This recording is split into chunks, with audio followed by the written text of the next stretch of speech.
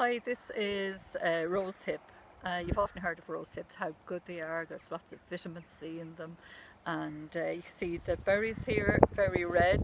This one is probably riper. There's not a lot on this particular plant here, but they are out at this time of the year, and you would find them in your health shop, in particular to take as a tincture or in other preparations.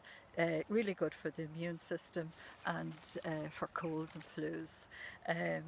There are ways to make them up in tinctures, but you're always best to be sure what you're taking in the countryside, because these red berries, there's other red berries out at this time of the year, and you could mix them up because there are some and they're poisonous, so you really need to know what you're picking. So it's always best to go to your health shop, and it's just to know for identification purposes. If you see them, you'll know what they are. So this is a rosehip, and again, really good for colds and flus, for your immune system, and good to take before the winter time.